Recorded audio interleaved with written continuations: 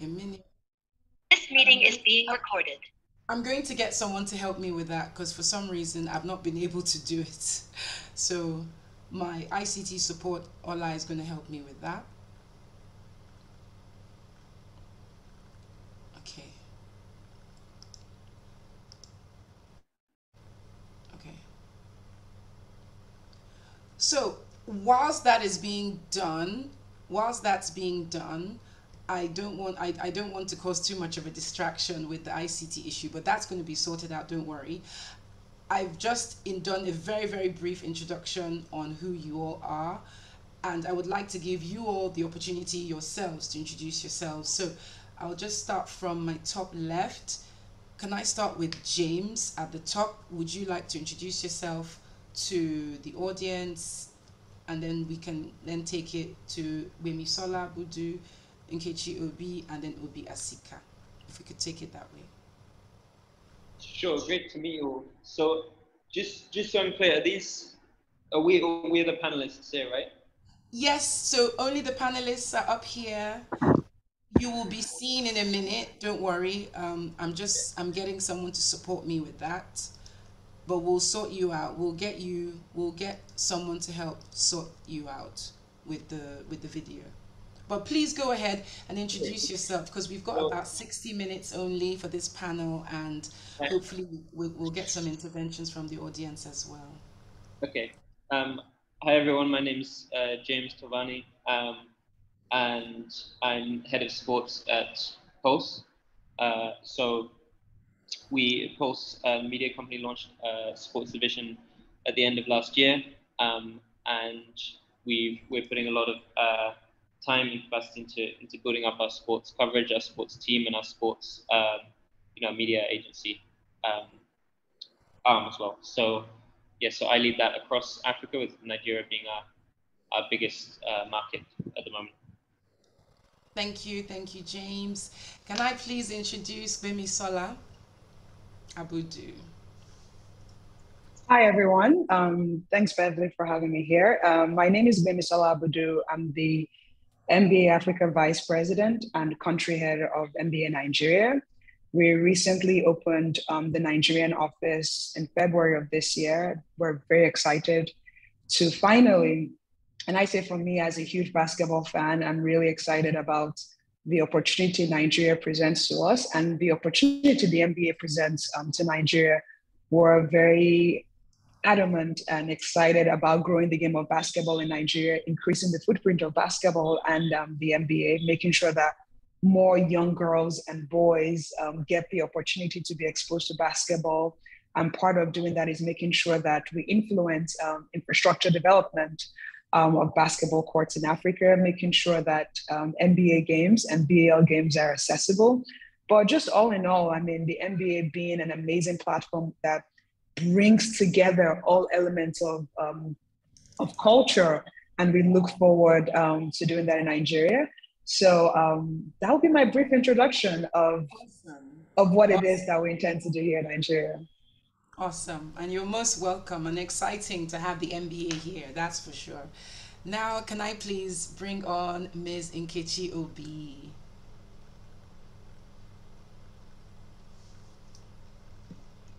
Hi, Beverly. You know, I call you Amaka, but I think Please, everybody that's calls fine. you Call me what you Beverly. want. You know, most people don't know that Beverly is my cousin. Yes, we're cousins. And it's really a pleasure to be here. One of the most enthusiastic persons I know about sport is Amaka. You know, I'm a You former start your athlete. videos. Awesome. Thank you so Okay, much. so I'm a former athlete, sports administrator, sports management consultant. I've been in this business for 30 years and more than 30 years actually in the business, but I've been a sports person all my life, played everything. And from when I was about 5 or 6 till now. And, you know, I call myself a lifelong learner and a change management advocate, particularly change in how sports is perceived and how it can become a platform for social and economic development, especially in Africa, where the passion for sport is so high, but the opportunities to experience sport the way it should be almost non-existent, except maybe in North Africa, maybe in South Africa. And so over the past 30 years, I have promoted private sector investment as a key component of sports development. And I actually see the private sector as the chief driver of how sports can develop as an industry. So not only do I run my own company by day, I moonlight as the thematic lead of the sports industry thematic group of the Nigerian Economic Summit Group, a completely voluntary position where we have enabled the development of a new national sports industry policy that targets a minimum of $5 billion in investment over a 10-year period between now and 2032. And we believe that it should deliver the kind of benefits that will probably see us an annual 2 trillion naira industry in Nigeria, and up to about 3 million jobs at the end of that 10-year duration. I'm very glad that people like Amaka worked on aspects of this policy, and we're eagerly looking forward to its approval within the next couple of months, so that we can get the level of investment we require into areas of sports that can deliver these benefits. So I'm very glad to be here for this topic that touches on a key issue dear to my heart. How do we commercialize sport? So that's just me in a nutshell. Thank you. Thank you for the expansive and detailed introduction. And again, you've taken us right into the heart of some of the topics we want to address that we'd already began to pick up in the previous session, which is, what does it mean to bring in more investment into sport? It sounds easier said than done. You know, people say, oh, if people aren't watching, they're not going to put their money behind it.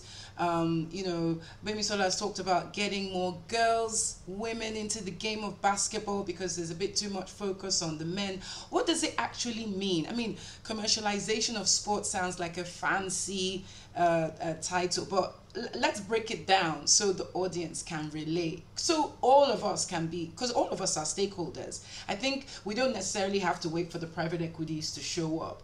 They tend to want to work with the raw material on the ground. They tend to want to see the possibilities. They want to see that they can scale. So let me take this question back to Bemisola, if that's all right. You know, the NBA has come into Africa. They've come into West Africa specifically, and you're heading up this this amazing initiative.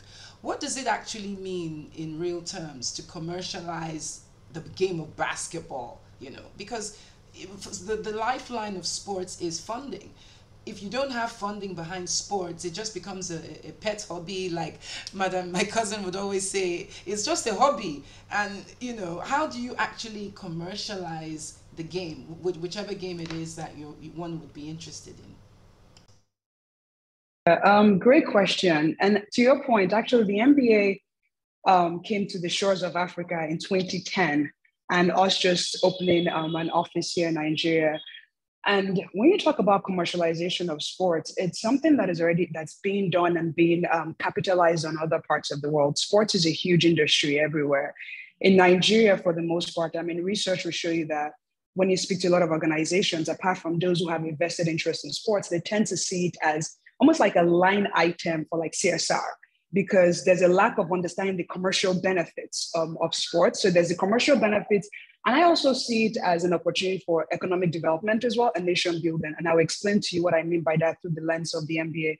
For us, investing in Nigeria and coming to Nigeria, there's so many elements for us from a commercial perspective, and literally in terms of giving back to the communities where we do business. So I will start with when I said nation building and economic development. If you look at what the NBA is doing, last year, we launched the Basketball Africa League. And the Basketball Africa League is the NBA's league the playing league in Africa. And the amazing thing about the league is you have countries, different countries, you have teams from different countries at different points in different conferences. So let me take this season we currently have ongoing. We had the first leg in Dakar. The amazing thing about being there is it's just basketball in theory, but there's the commercial aspect of all the things it brings along, right? Apart from having fans you feel in the arena, you have the tourism element where a lot of people who have never visited Dakar are getting the opportunity to visit Dakar. We did the same thing in Cairo, right? So you look at the impact of that particular entity coming into different countries and what it's doing to boost and to bolster their economy. So you have that for the BAL. And I mean, hopefully by next year, we can have a BAL, what's it called? I'll say a leg of the conference here in Nigeria as well, hopefully. But then you look at all the different avenues of what, and I'm using basketball as an example, the impact it has on developing the ecosystem. You have the basketball economy, you look at all the different elements, and what that ends up doing is job creation. Because what you're doing is, if you can impact the development of the ecosystem properly, you're creating jobs along the supply chain, right? Then you now take it a step further, where we talk about for us is like talent development as well, where you have young kids. I mean, there's a movie that's coming out next month that I would highly recommend everybody should watch. But this is part of the opportunity of what basketball creates. It's a movie about Giannis and his brothers. And you look at what basketball does is giving young kids the opportunity to make something out of nothing, right? And for us at the NBA, yes, you have the talent development part, where what does that do? You have a lot of these young kids in Nigeria who have left Nigeria, who have made something of themselves, and a lot of them are now giving back to their country and sort of like investing back in Nigeria. And for me, that's very exciting to see. So for us with the NBA, and that's why I'm like, with sports, I'm specifically using our area, is I look at the impact we're already having being in market. I look at the impact we're having, whether it's from an infrastructure development already. So it's for companies, and I love what Nkechi said earlier, that this is something that's going to be driven by the private sector first, and the public sector will follow suit. And this is what has happened in other parts of Africa for us. And I believe Nigeria is not going to be any different, where we drive this change within the basketball ecosystem. And I know that as time goes on, the public sector will fall in line when they see, and okay, maybe not fall in line is the word, will come along and buy into it. Why do I say that? Because the moment you start seeing the economic impact, you see the social economic impact as well. At that point, it becomes a no-brainer that this has an impact from an economic development part, but also from a nation building in terms of equipping our young kids with the skills they need, with life skills they need to be successful in the future. Does that answer your question? It totally does. It kind of gives a blueprint for where, basketball can actually go, where it can permeate. Now, I want to move to a big brother of mine, Obi Asika. We know you as the founder of Africa Soft Power. You are a big believer in the power of harnessing us as a people in all these various areas, most especially in sports and entertainment. You've done a lot of work in these areas. It would be great for you to share your experience, your vision for, commercializing sports in Africa, building it out. How do you see that build out in the next 5 years? Looking at what Nkechi Obi has shared and what Gbemisola Abudu have also shared.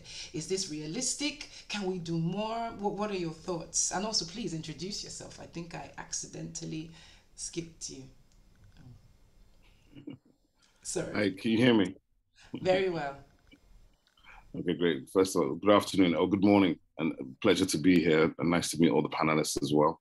From my perspective, I mean, first of all, yeah, I mean, I was really happy to hear what Nkechi was saying. Nkechi is like our leader in the community here. One of the things I do is I'm on the board of Sport Nigeria, which is an SPV which she leads, which is also trying to impact the space. And the sports space, I mean, I think there's a lot to learn from our local industry. Something she was saying earlier today, that I think what we've been able to do in the Afrobeats, in the music talent space, and what we've been able to do with Nigerian soft power in terms of the way our pop culture, which I call Afrobeats culture, is globalizing, is something that everybody can tap into. But one thing I'm really, really happy about is to see Ms. Abudu here from the MBA, because one of the things I think that is really that we can really learn, and a real gap that exists in this commercialization, is how do we productivize our soft power, right? How do we enable Wizkid and Burna Boy to sell 10 million t-shirts and caps in Nigeria before we even get to West Africa, before we get to global, right? I think Nigerian talents easily have 1 billion followers worldwide, right? Before we even talk about, and I'm just talking about the music, Nollywood. I haven't even talked about the football players. By the time you put it all together, we clearly have a global impact. We have this cultural impact. We also have places like Aba,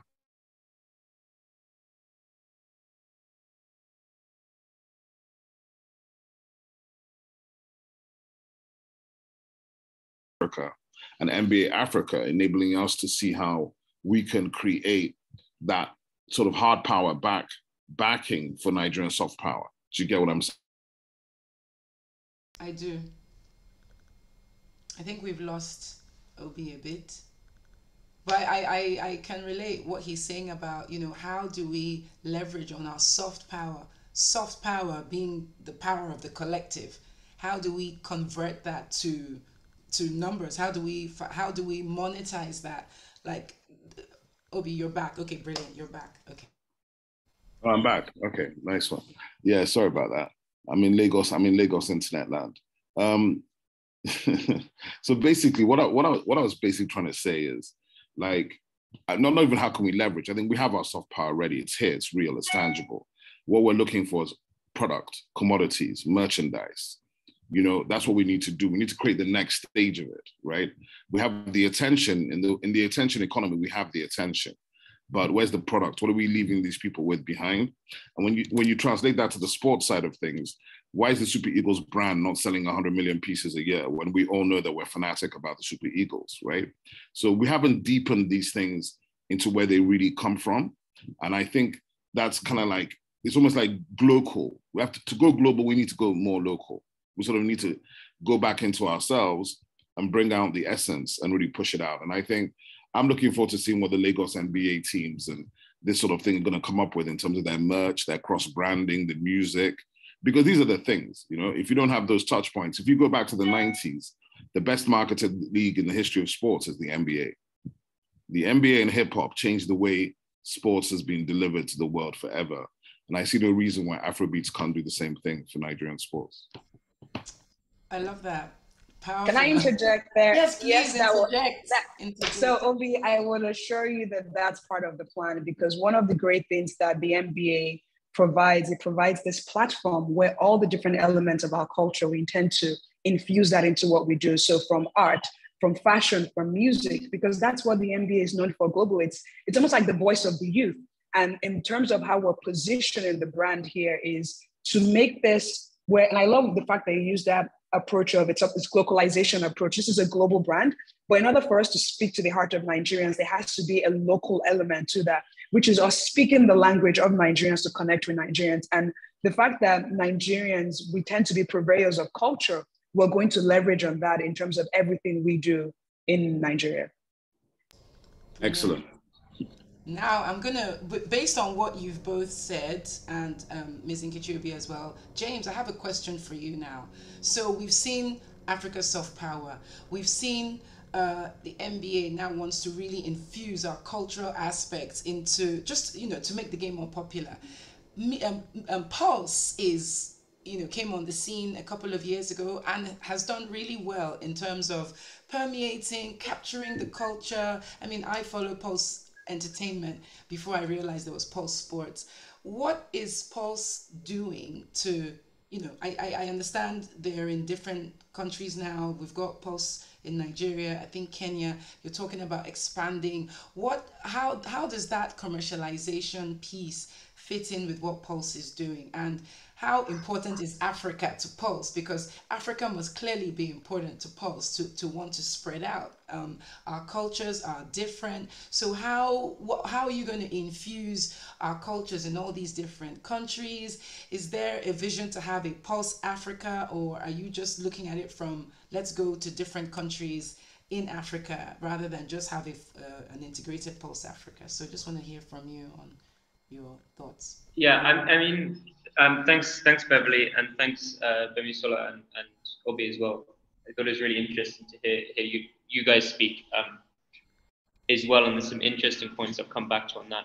In terms of Pulse, I mean, Pulse is an African business. Like, we don't have any revenues, we don't have any business footprint outside of Africa. We have investors that are international, but it's our market is entirely focused on Africa, and we do have, so we are a Pan-African business, although a bit like Obi was mentioning, we have this kind of global thing where we try and operate as a kind of local business in each of our markets, so our businesses are tailored to the local markets.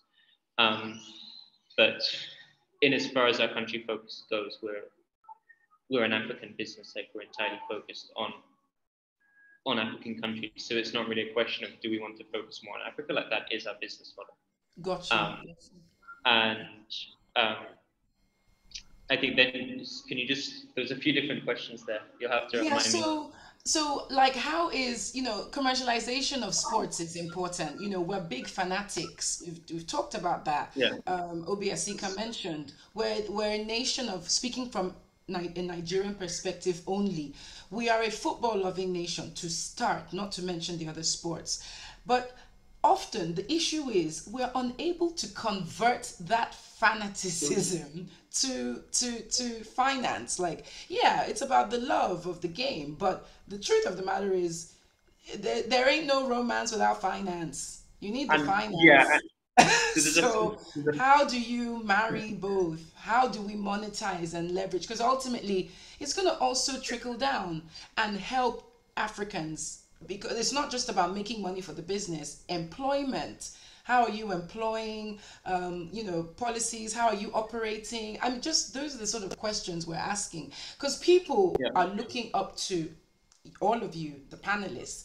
People might be in the audience thinking, I want to start a sports media company, but I'm not sure how I'm going to make any money from that. I could just be doing it for the love of it, but is there really any opportunity in sports, to be honest? I think that's the questions general points.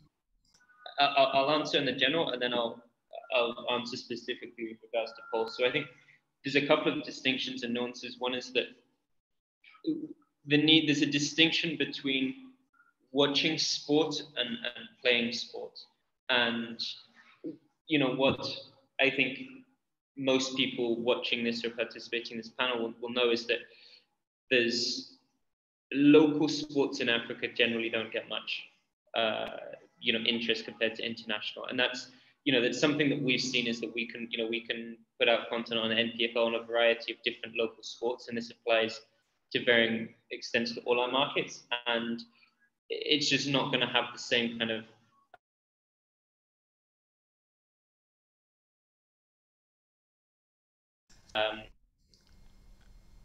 network issues.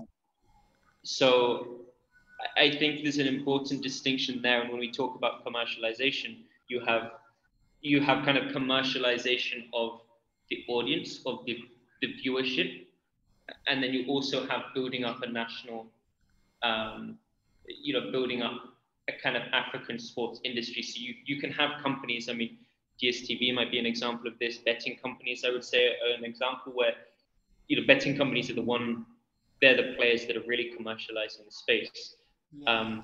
And I would probably say drinks company, alcohol companies as well. That's not the way those aren't necessarily the two that I would, as a keen sports player myself, I would prefer that it was more diversified than that. But the reality is those are probably the two sectors that are really making money from sports, or maybe broadcasting, alcohol and betting. And they're making money off people watching international sports, which is, they're making money from that. And yes, they're employing people. So there is definitely benefits to that, but it's quite different from saying we're going to build a league and we're going to have people participating. We're going to, make it so that Nigerian athletes can make money out of their own talents, so that they can gain sponsorships, so that we can build up academies, so that we can build up local brands. I mean, if, for example, a betting company making money, it's not, they may put small amounts of money into the local economy, but there's kind of two I see there being like two different ways of commercializing. And I think if there's not conscious, deliberate thought about this, then what will happen, and particularly in football, I think, is that there's this danger that the first happens without the second, and that you have a lot of people kind of commercializing the audience as opposed to necessarily building up the infrastructure in the country. I think what basketball is doing is probably they're doing it a lot more, I would say, in probably a smarter way from what I've seen, a more culturally integrated way. And I think that was probably more likely to be successful in the long term, and probably much more impactful in the long term as well. I don't see in any country really the same being done for football. And one of the reasons, I think there's also this difficulty when you compare to Afrobeats or Nollywood, which have obviously been very successful, is that with a sport like football, it's a bit more fungible in that you have a football league is kind of a football league. It's not like you have different genres of football, and someone can say, "Oh, I listen to Afrobeats as well as I listen to grime or dancehall." In that it's almost like a winner takes all thing. The Premier League, you can't really compare the quality of, say, the NPFL in terms of the quality of the pitches, the organisation, the players, the quality of the matches, the quality of the broadcasting. Is very difficult. You can't compare that to the Premier League. I mean, one has just got so much more resources, and I think if they try and compete on a level playing field, like it's going to be very difficult for that local league to compete on the same level as the Premier League, because you don't have the resources to get a better product if you could try and compete on the same metrics. So I think what's really important in building up the local leagues is that there is something unique about them. So whether it's, it's not just trying to copy what's being done internationally, but there's actually like a grounded, locally grounded, kind of culturally significant model there. So that's just a couple of thoughts I had. I think You've raised a lot of food for thought, and it actually, I want to segue that into Ms. Nkechiobi, because you've articulated it quite well. When we talk about commercialization of sports in Africa, we need to look at commercialization of the audience, which I know Ms. Nkechiobi talks about a lot. How do you make money from each person? It's not about, oh yes, I just have a league. How are we engaging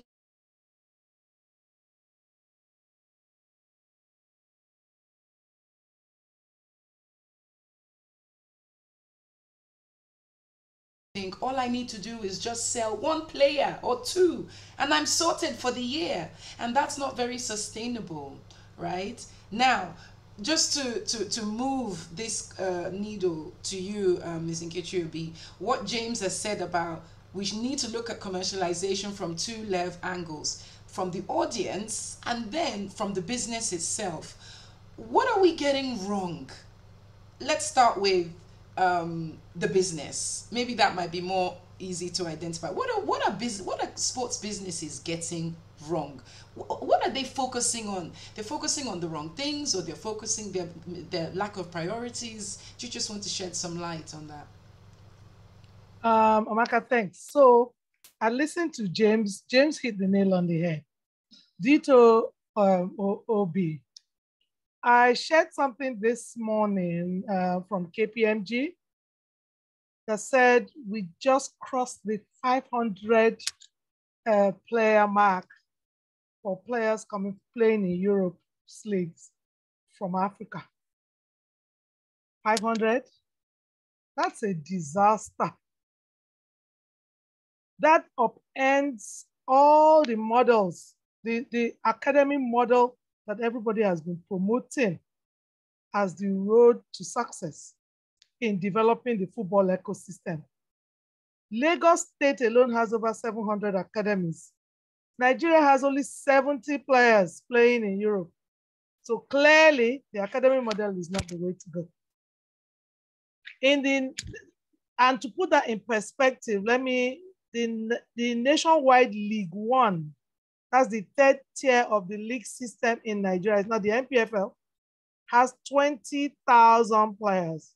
If by some stroke of luck, I'm able to kill off the 70 people that are already playing in the league now, I can only replace them with 70 out of 20,000. What do I do with 19,930 players who are hoping to earn a living in this space? What do we do with the more than 50,000 players in the Lagos State academies who see their dream of playing in a league in Europe when right now they're only 70?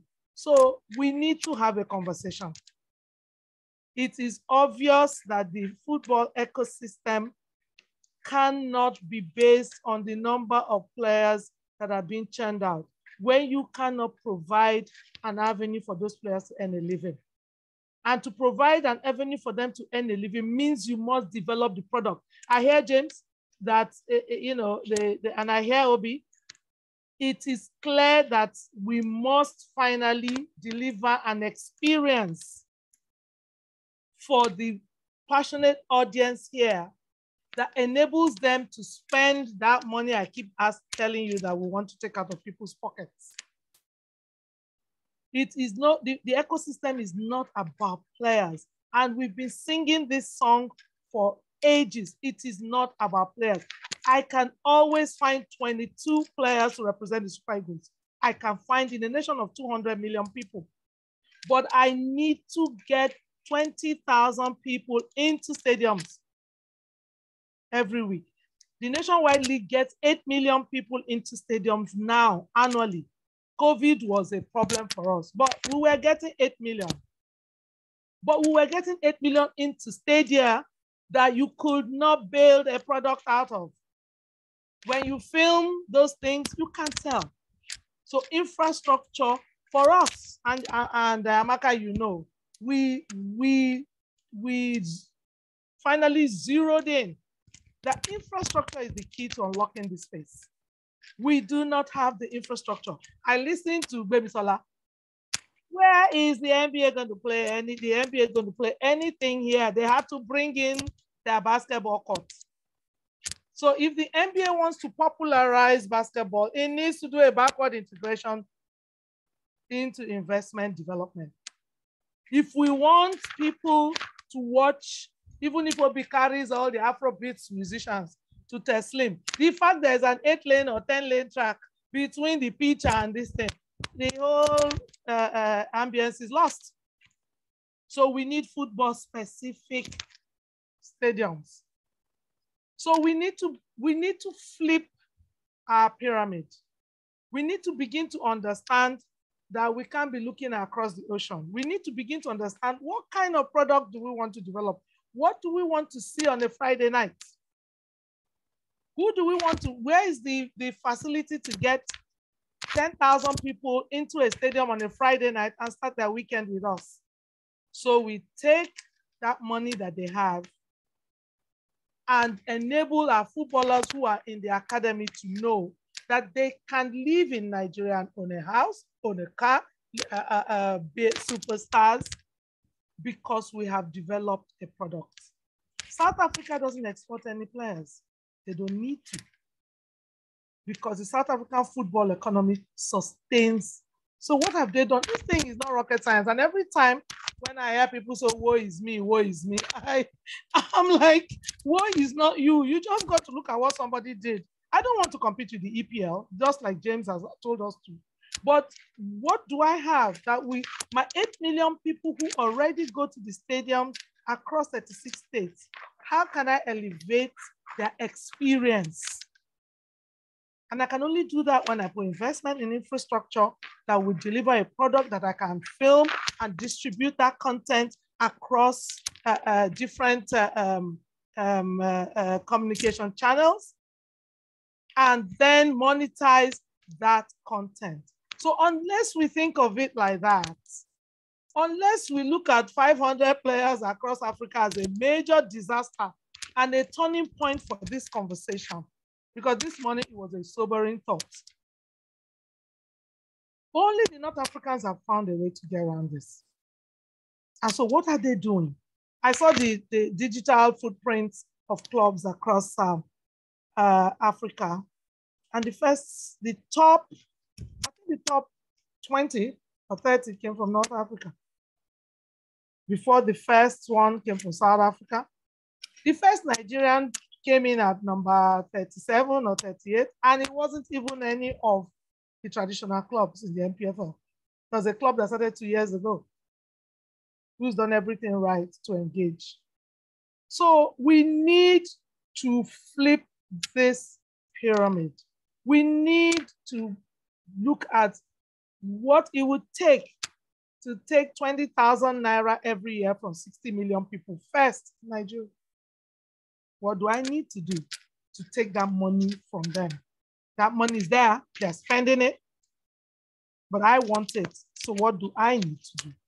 And the starting point is the kind of infrastructure that would encourage me to go to the stadium. Then the communication people will come in and film that infrastructure and then put it and create the kind of product. People like Obi will bring his #1 stars to the stadium because I can guarantee him 20,000 people will be in that stadium on Friday, Saturday, Sunday.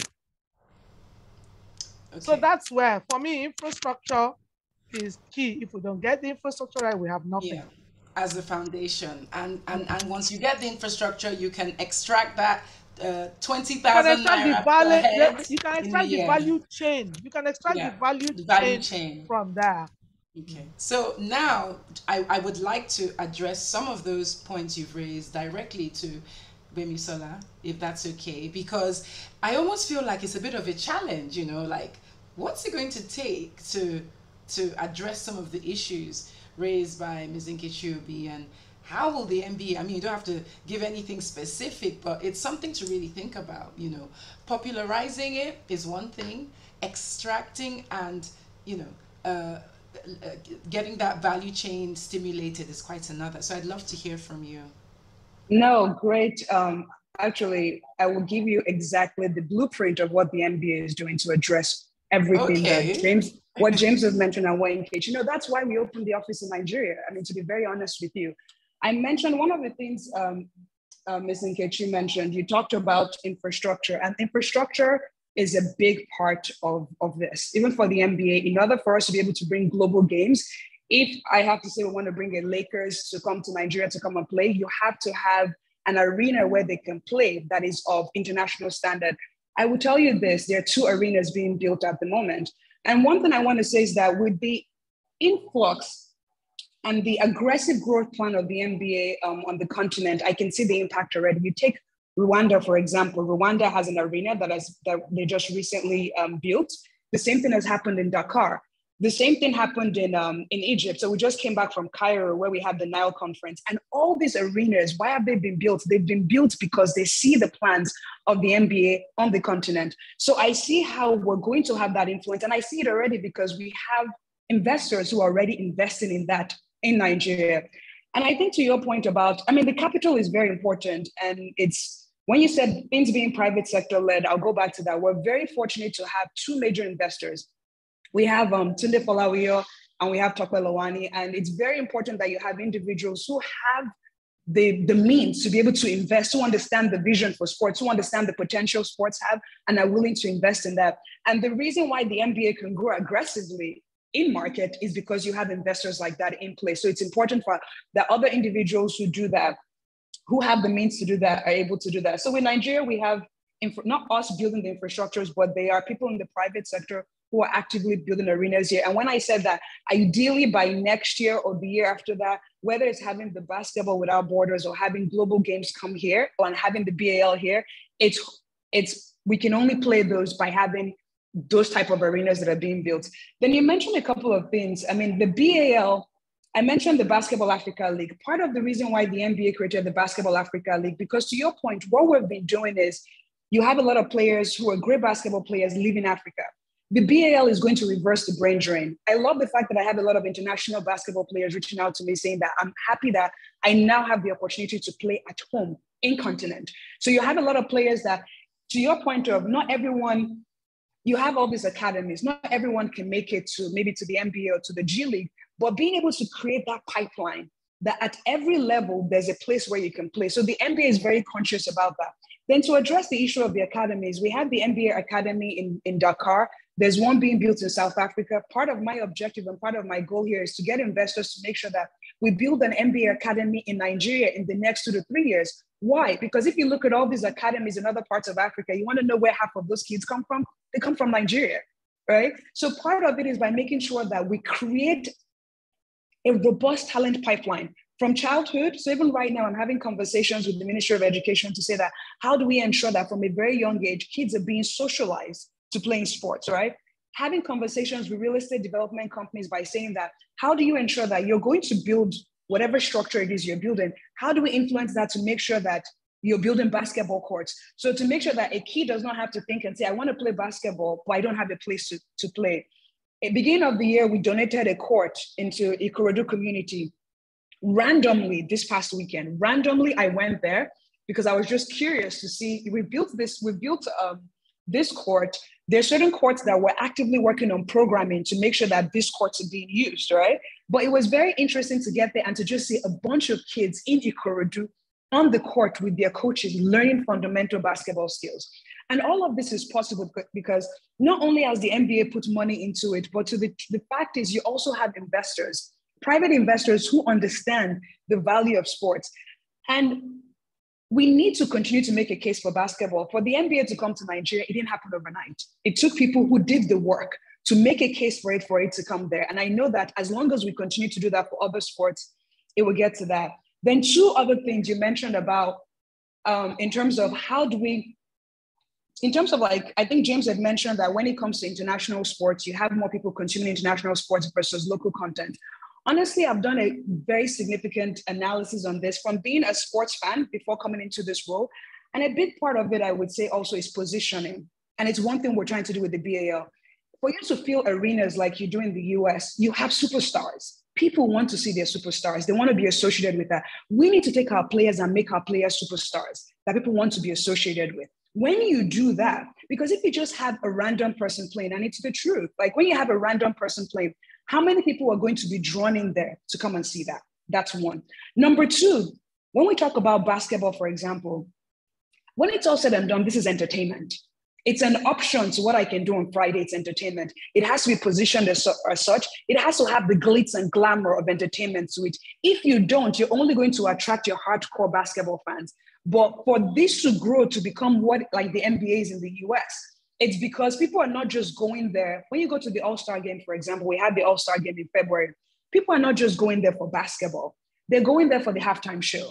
For all the celebrities they know they're going to perform at the halftime show. They're going there for the ancillary events that are going to happen around it.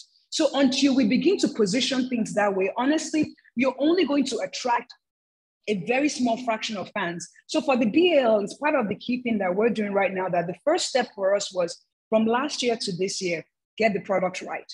Get the product right by getting the right players and increasing the quality of basketball that was being played. So that's done. From a broadcasting, from a production perspective, we've increased that. So now the next thing is now how do you commercialize this product you've created? Because you can do all of that if you don't have that glitz. I mean, I have a background in luxury. And I know that at the end of the day, why does luxury sell? It's the way it's positioned. It's an aspirational product that people want to be associated with. If it's not positioned that way, honestly, it's just going to be people who love sports innately are the ones who want to be a part of it. But for us to make sure that it has that wider appeal, we have that numbers, that investors, apart from your investors like, let's say like a Tunde Folawiyo and Tope Lawani, that right off the bat, they love sports, they see it. You want like your regular private equity company looking at sports in Nigeria as an opportunity because they see that we have the numbers. So we need to build the numbers. And part of this is we have to make this an entertainment option. If we don't, honestly, I don't really see that changing that. Whether it's from football, from basketball, you have people like your Obi Asika, where making sure that when you have games, you bring the superstars there, right? Then with the superstars performing there, we're also creating superstar players. We're talking about the movie coming out next month with Giannis and his brothers. Why do people want to watch it? Because of Giannis' story is an amazing story, but Giannis and his brothers are superstars. That's why people want to see it. If it's just a regular player, maybe it might get some attention and people say, oh, that's a cool story. But the reason why we're all drawn to that story and we all think it's an amazing story because of their superstars. So I think there's so many elements. When you say commercialization of sports, there's so many layers to it. In order to make this work, you have to tackle every single one of it for you to have a very successful outcome. So many amazing points over there. I love what you said about even the players, the athletes are commodities. You know, it's not enough to just even have the infrastructure sometimes and just throw some players in. They are commodities themselves. And you have to be willing to put in the right amount of work, the packaging. A lot of lessons that we can learn from the entertainment industry are now being deployed into sports. Sports stars are now standing their ground as well. They are also equally stars, and perhaps that's one element that is missing so far, apart from the international stars who have come from Nigeria and became stars playing away. How do we develop homegrown sports stars? And this is where I come to Obiasika, the soft power guy. You know, you know about the entertainment industry. You know what it takes to blend entertainment and sports. What do you feel is the next frontier now for the sports industry? You know, we're seeing what the NBA is doing. We see their plans. We've got Pulse coming in. Then we've got, you know, talented experts like Ms. Nkechi Obi. How can all this just come together into one amazing melting pot and give us the ecosystem that we want, that we need? People are bored in Nigeria. There's only weddings, or where else people go to clubs, or they're occupied with their kids. We need to ingrain sports deeper, perhaps, so that 20,000 a year that Ms. Nkechi keeps talking about, we can extract that 20,000 a year as a sure banker. I know that each household every year will surely buy a jersey, or they will buy tickets. So I want to pass it over to you. Yeah, I mean, you know, Nkechi knows my opinion on this. In the Nigerian context, I'm a bit of a radical in the sense that I believe that the first thing first is you start with education. So I think that sports should be compulsory in all schools, you know, 5 days a week, all the time, right? That to me is like the first and most important thing. Are you hearing me? Yes, we're hearing you loud and clear. Toby, you're rather ambitious. I know 5 days a week. Let's start with twice a week. I know. You know me. I mean, you're asking me my opinion. That's literally my opinion. I want to see 5 days a week. I want to see sports as not as a random thing, but as something that is, you know, that we all have to do every day. That's the first thing. The second thing is, which Baby Sola was just touching on.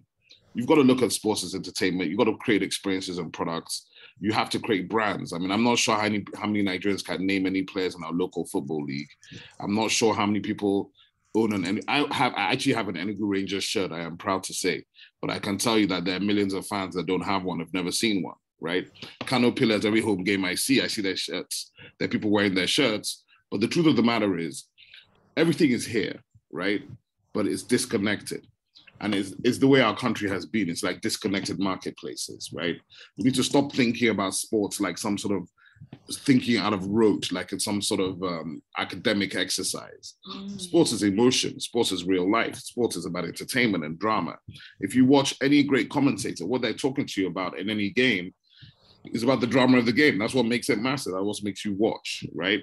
So the great moments of sport are the most dramatic moments anybody might see. And to a large extent, sports kind of replaced the world wars as the ways in which the world competes. And that's what the Olympics does. And that's what sports does. So in Nigeria, where we have, I mean, I don't believe Nigeria is a sporting nation. I think we have the potential to be absolutely dominant in all sports, but we're not actually a sporting nation. In sporting nations, they play sports 5 days a week. There are 30 million people playing five-a-side, football on a Saturday. It's not a theoretical thing. If you get into a sporting nation like Australia or South Africa on this continent, they are playing sports. It's exactly what he was talking about earlier. It's not just watching sports. It's not betting on sports. They're playing cricket. They're playing rugby. They're playing football. They're playing squash. They're playing. They're participating. And to do that is about building from the community up. That's the education piece of it. The commercial stuff with professional sports is about product and experience, right? But the beautiful thing that we have going for us, where we have the opportunity to sort of step into the gap and learn from the giants like the NBA Africa who are doing it the right way, then apply the things that are relevant to us, whether it's in the legacy soccer clubs and major brands we've had, people like Enugu Rangers, who frankly have a global brand, but are unexploited, right? And we have these kind of brands across a number of our sports spaces. So for me, it's about thinking out of the box and about actually zeroing in on creating products and experience, because without the experience, you don't have anything to talk about. If I don't have a memory of having had a great Sunday night football game in Lagos, what am I talking about? Exactly. I need to be able to go out and say, oh my God, did you see that player yesterday? My God, one under 15 guy. You know, sports is about community. And I remember when I used to go and watch the 94 Eagles, and I remember JJ Okocha's debut. I was in the stadium. There was no experience. We sat there for 4 hours in the sun waiting for the guys to come out. Oh, there was no warm up. There was no nothing. And the experience has not changed 30 years later. Terrible. The experience to watch my national team has not, in fact, it's probably gotten worse. Yeah. So until we do these basic things, you know, the Premier League was at the same level. 30 years ago, we're all at the same level. The league in Nigeria, the league in England, right? Arsenal was bought for £12 million, 40% in 1982. You try to buy 40% of Arsenal today, you know what the number is going to be. And it didn't happen just because Arsenal exists. It happened because they kept reinventing the league. They kept reinventing the thing. They kept inventing the experience, changing the way the football games were produced, changing the way it was communicated, changing the way it's reported. So you've got Pulse here, they're from the media side. Bemi is here from the league side. And Ngozi is here from policy. I'm more like entertainment and convergence. And really, these are the elements. If you got these elements together and a government that understands the enabling environment in terms of tax waivers for big investors and things of this nature, then I think we're going in the right direction. But we've got to pick a couple of things. We have some advantages: football, basketball, boxing, track and field, right? We have some advantages.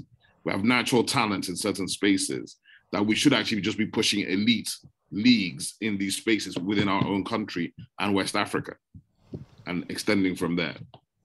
But I'll leave in case you to talk about that. No, I actually just wanted to add to something that Obi said. Please do. Go ahead. So we're here. So as you know, listening to Obi, he concluded by saying, so we've got media, James is here. So we've got league, Baby Salah is here. So we've got policy there. So we've got him, entertainment here.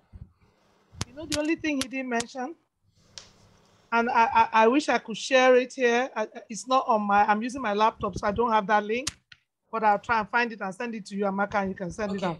I can send it out. Yeah. We do not have a midwife. You see, the private sector has always got it wrong.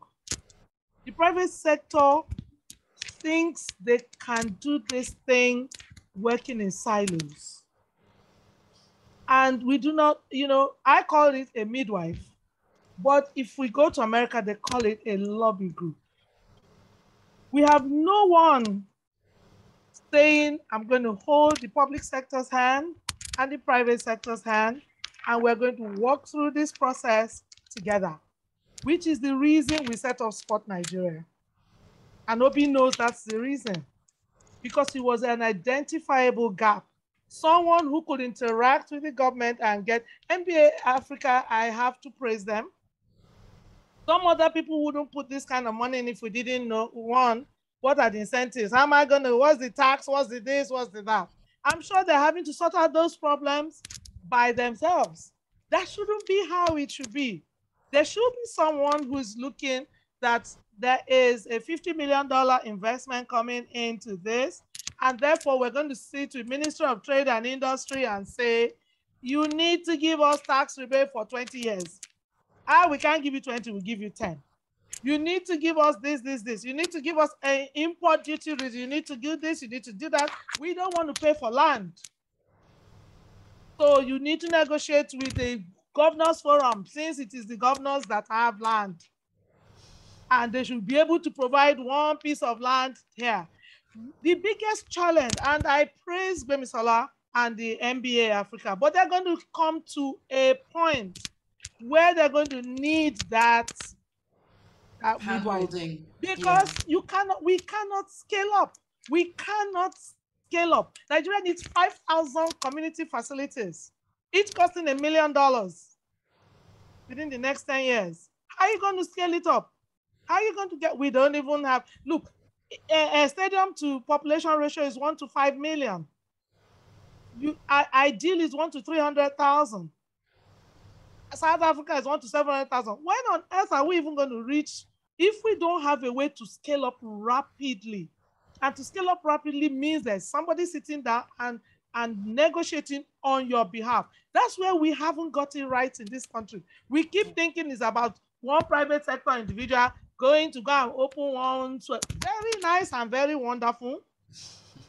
But we are 200 million people. When on earth are we ever going to get everybody to go? So if we did 5,000 community-based facilities, how are we going to get the NBA to build 10% of that? What is the NBA going to demand in return for that? Are we going to be able to give them what they demand in terms of incentives? What about capital to do that? The NBA doesn't have limitless sources of funds. What about football? How are we going to do that? How do we get the money for football pitches? If we get basketball pitches, why can't we have football pitches? So there must be a sustainable way of scaling up these things. And that's why Sport Nigeria came in. So for the first time, we're actually doing like a proper backward integration of how to do change management in a sector. And I'm glad people like Obi, and incidentally, Mr. Tunde Folawiyo is our chairman. So you see, he's very, very vested in seeing that sports flips that pyramid. You know, it's uncanny how this has happened. Someday we'll tell the story. When Nigeria launches, we'll tell the story of how he got into this space. But we're so glad. Some of the people on board Sport Nigeria, former ministers and all, who are interested in seeing that a sector like sports delivers on its premise. So Obi, James, Bemisola, Beverly, finally, we are going to have midwife that will make the various sectors come together and help us to negotiate all those intangible things that we take for granted, but are absolutely necessary for this commercialization program. Yeah. I'm glad to say we're finally here. That sounds very, very hopeful. And at this point, we have less than 2 minutes. So I'm going to start with James with closing commentaries. I mean, we've had so many comments. I can't really take all. I might just take the last 2 or 3. So Dr. Henry Onokuba says the private sector, he says on point, Obi, let's go back to school sports. The private sector would come in if the value proposition is adequately articulated. Kebe Silva says, talking about infrastructure, would you say the fact that the country isn't developed is an effect on infrastructure? I mean, I would think so. Take, for instance, what happened at the game with Ghana and the players. And I mean, there's so many comments here. I can't really go through them all, but I think it's safe to say that one of the key things that have come out of this conversation is that lack of infrastructure. We need to create more products. We need to make the industry a lot more attractive. We need to make, we need to sort of drill down, okay, if it's basketball, how are we adapting it to the culture to make it more interesting? And another thing Mimi really alluded to is if you build it, they will come. But then Ms. Nkechi Obi reminds us that it's very well and good to think about building everywhere, but remember, there's a cost involved. And if we have a huge deficit of about, I think we currently have a ratio of one stadium to about 5 million people. In other jurisdictions, we're looking at one stadium to 700,000. So that deficit is huge. Who's going to pay for those costs? I mean, so many fantastic comments, but I'm going to start with James. Your closing comments, please. Cool.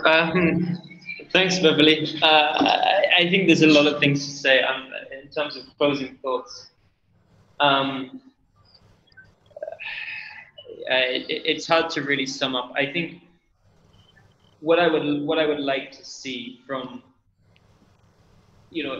individual what I would like to see more of is just, I think, coherent strategies from individual sports or bodies as a whole. I mean, there are different ways you can go about doing it. There are different ways you can position yourself, as sports or as a country. And I think that could be well articulated, for example, with the music industry.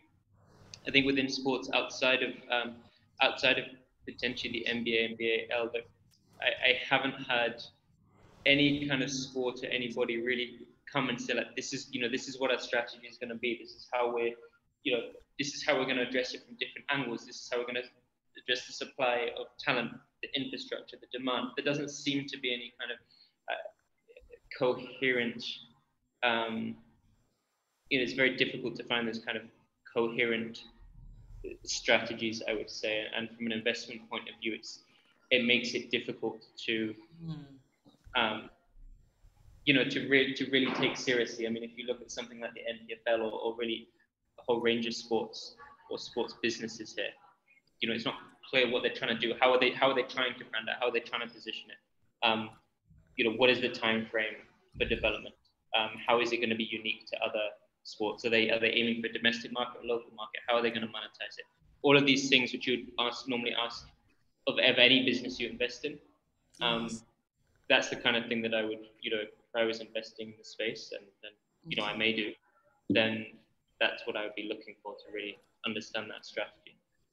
Coherence and strategy. So I'm asking all the people in the audience, if you run businesses, do you have a strategy that's workable, that can take you for the next 10 years? If not, you need to go back and look at it. Gbemisola, 30 seconds, please. Your closing thoughts. I think everybody has a role to play in this. As we build MBA Nigeria, I hope everyone supports what we're doing here in market. I can assure you that with MBA Nigeria, we intend to be that company that sets a pace and sort of that will be referred to as the template of how things should be done. I mean, I think to James' point, because of we're coming in as a league, with football, you probably need something similar as well, right? So that it impacts the whole ecosystem when you have someone like the MBA come in. So I really do hope that with the work we're doing here, everybody here, everyone in the audience, and everyone who's a member of the panelists sort of comes along on this journey with us. And I would say for MBA Nigeria, it really comes down to, we want to make sure that more young boys and girls are playing basketball. We really want to use this as a platform for not just economic development for Nigeria, but also as a tool for nation building in Nigeria. And I'll stop there. I love that. A tool for economic development and nation building. And all hands need to be on deck. Obi Asika, your closing comments. My closing comments would basically be that sports is one of our true superpowers. And we need to step up, understand that, embrace it, and actually engage it. What James was talking about the coherent strategy, I was listening to him and I sent a private message to Nkechi that please, you should share to James the Nigerian sport policy document that she developed over the last several years, which is by far the most coherent thing I've read anywhere about what a country really should be doing. So from my viewpoint, it's about collaboration and convergence. Sports and entertainment hold the keys to unlock the youth of Africa. I love that. I love that. And last but definitely not the least, Ms. Nkechi Obi. Amaka, and everyone else, for me, this has been a lifelong journey, and it's all beginning to come together. James, there is some coherent thought that's been worked on, particularly for Nigeria, but it also can be translated. We took what we had before and put a sports industry policy. For the first time, we actually made the distinction. That's an industry, so let's treat it as one. And identified every single area of the value chain and put steps, what the action plans should be, everything. And once that document is passed, but we didn't stop there, we put it in the medium-term national development plan, just in case anything happened. So a lot of the initiatives that are coming out, and the fact that we have Mr. Folawiyo on board, Sport Nigeria is one of the initiatives that came out of that policy. The need for somebody to drive everybody, to push everybody to come to the table and talk. So maybe if you took a look at it, you would see what we had. But I'll ask everybody to go back there and then do what James asked. Set, put a proper strategy. Forget about money. The money will come when your strategy is right. So put your strategy for leveraging the value chain of sports, because when you contribute to it, you're going to make, you're going to make money. Just follow the steps, get the strategy right. That's, my contribution. And that's a fantastic place to leave this fantastic and very insightful conversation. I want to say a massive thank you to each and every one of you, the organizations that are behind you. Many people are looking up to you as the beacons in the sports industry. So James Torveni of Pulse, Memisola Abudu, and Ms. Nkechi Obi, the women, we're looking up to women who are leading in the sports industry. It's a tough industry to crack, and I don't want to cry, oh, because we're women, but sometimes it can be. But you're making those strides, and I encourage you to keep making those strides. And of course, Obi Asika, the soft power man. You believe so much in Africa and the power of the collective. Thank you so much to each and every one of you for your insightful thoughts, comments, experiences, everything. And we're running a little late now. We're kind of 5 minutes behind schedule, but I want to invite those of you who are still staying on for the final session of today to log out and please move directly into the next and final session for today, which is exploring new terrain and opportunities in sports. So, we're still on that theme of we're looking for the opportunities, but we need to be prepared to do what it takes to harness those opportunities. So thank you so much to each and every one of you. Thank you, Amaka, for having us. Thank you. Thank you for having us. Bye. Thank you, everybody. Bye-bye.